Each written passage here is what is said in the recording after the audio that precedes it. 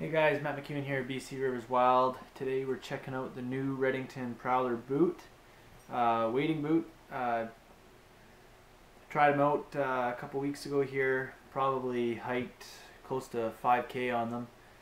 Great boot, quite comfortable, especially for the price. That's probably the best part is 139 bucks gets you this boot. It's actually the top boot from Redington.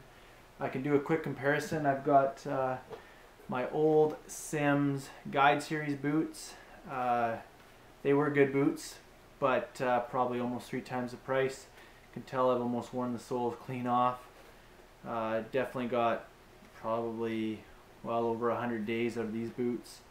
Unfortunately, it's not the cheapest option to get them resold, so it was time to pick a new pair of boots. So I'm trying the Redington Prowlers, and couldn't be more happy with them. They were quite comfortable, didn't blister or have any sore spots.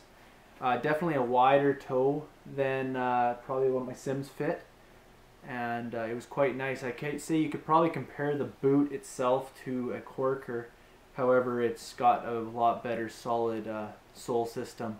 Some guys like the quick change. Haven't heard a whole lot of good things about it long term. So anyway, these are the new felt Redington Prowler. They are a studdable felt model. Cool feature inside, you got a little map of Puget Sound on the sole. But yeah, if you're in the market for a cheap pair of wading boots, I mean, time will tell how long they last, but definitely happy with this product and this purchase. So if you're looking for some Redington boots, check them out at your local shops, or follow my link on